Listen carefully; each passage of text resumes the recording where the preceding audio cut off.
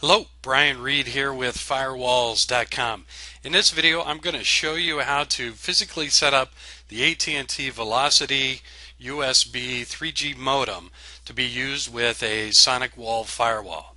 For this demonstration, we need 4 items. We need our universal IT tool, also known as the paperclip. We've got our 3G iPhone that's on the AT&T network. We have our AT&T Velocity 3G modem.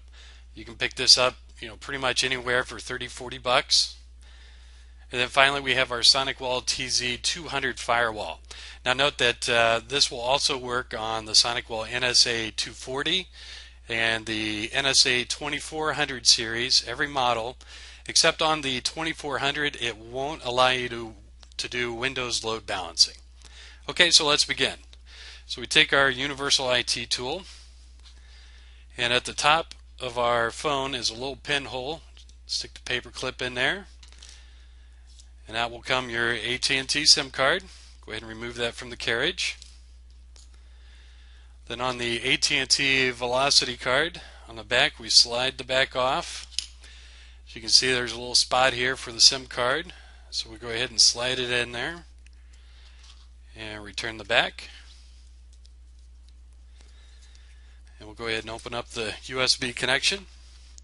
Then on the SonicWALL TZ200, on the side you will see there's a little connection here called the U0. It's got the USB symbol, and that is where we plug in the AT&T USB modem.